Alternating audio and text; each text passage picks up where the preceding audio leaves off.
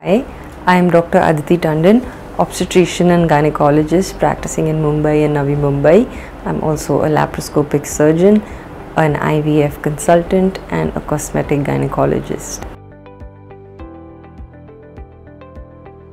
PCOS is a hormonal and metabolic condition that affects women of childbearing age 15 to 44 years. Predominantly what occurs is there is increase in the male hormone, which is the androgens, most commonly testosterone, which leads to all the problems in PCOS. There is a disruption in the normal hormonal cyclical changes that occur in a normal woman that menstruates regularly. There is basically anovulation, that is, the ovary is not able to release one egg per cycle. So there is chronic anovulation. PCOS is a consequence of chronic anovulation. This leads to irregular cycles. PCOS affects 5 to 10% of women in the childbearing age. It can be diagnosed anywhere for women in their 20s or anytime after puberty. It is a genetic condition. That means if your mother or your sister has it, you may have an increased risk of developing it. Your risk also increases if you are overweight. Let's see how a normal girl menstruates, one who is not PCOS and one who is ovulating. What happens is, from the pituitary, a hormone called as FSH is released. This FSH stimulates the ovary to form one follicle which has an egg. Every month, one follicle is selected. This follicle grows to about 18 to 20 mm. When this follicle is mature, that is 18 to 20 mm, LH is released from the pituitary and this causes ovulation. If after ovulation the egg meets the sperm, a pregnancy occurs. The dominant follicle then turns into a corpus luteum which secretes progesterone, which makes the lining of the uterus, that is the endometrium, more thicker and secretory in nature and preparing it for the pregnancy.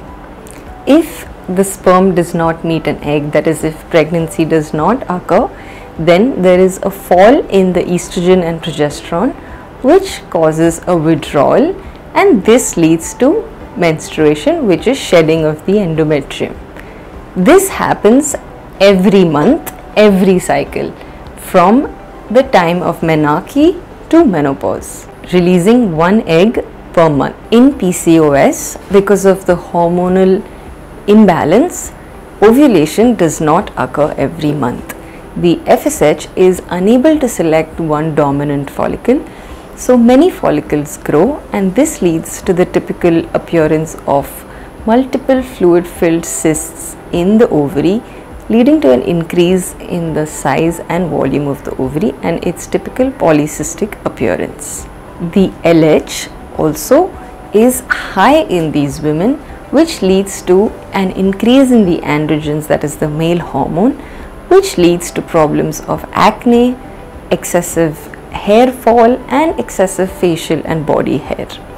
Also, because there is no regular cyclical changes of estrogen and progesterone, menstruation does not occur regularly.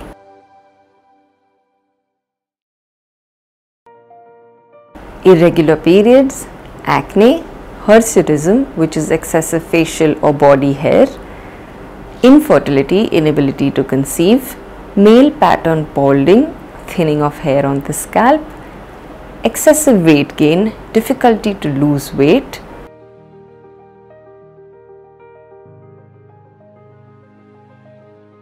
because there is associated insulin resistance, they can have gestational diabetes, type 2 diabetes in the future. They can also have an increased risk of ischemic heart disease, cardiovascular disease, hypertension and dyslipidemia, which is high cholesterol. There is also abnormal uterine bleeding. Because these women do not menstruate regularly, there is an increased unchecked growth of the endometrium, which causes it to grow thicker unchecked, causing endometrial hyperplasia. This also has an increased risk of endometrial carcinoma.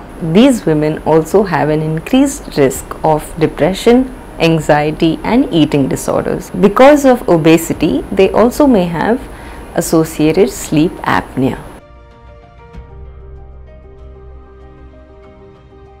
If you have any of the earlier mentioned symptoms, you must visit your gynecologist. They will perform certain blood tests to check the androgens in your blood, that is the male hormone. Also, certain hormonal tests are done like prolactin and thyroid, which may also cause irregular periods. FSH and LH ratios are performed, and an ultrasound is performed to check the appearance of ovaries.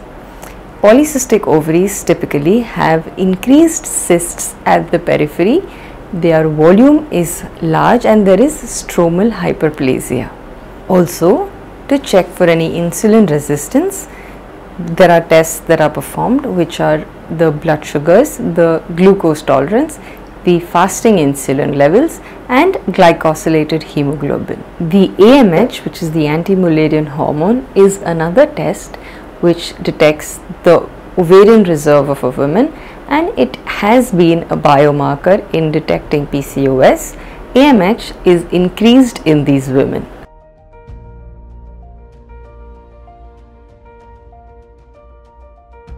PCOS is seen in obese women and in lean women. PCOS in obese women is managed by mainly lifestyle modification, that is a healthy diet and a regular exercise schedule.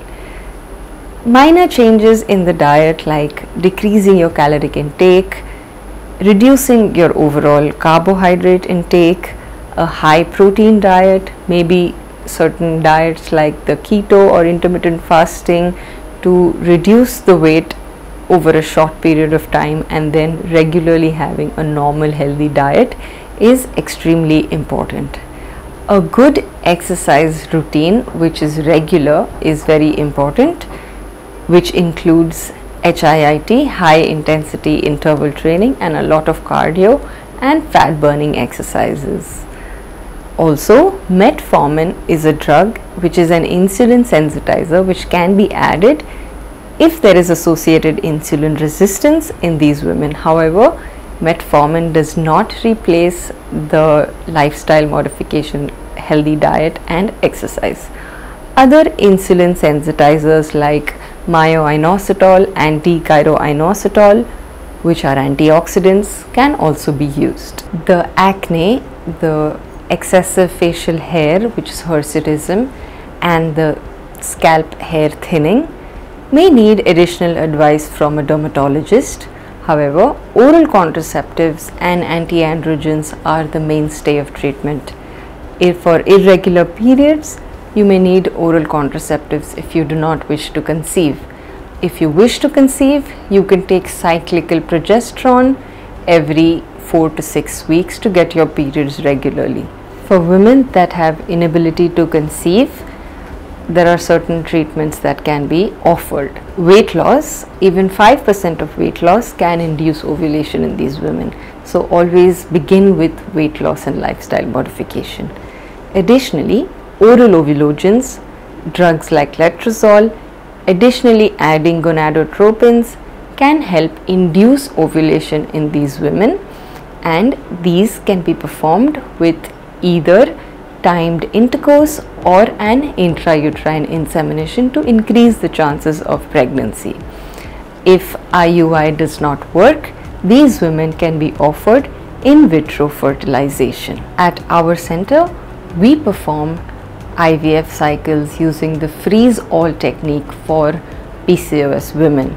That is, we give the trigger using an agonist and freeze all the embryos, which prevents almost by 100% chances of OHSS in women who have PCOS. If you have any questions, please leave them in the comments below and we'll answer them. If you found this video useful, please like, share and subscribe to us and follow us for more. Thank you for watching.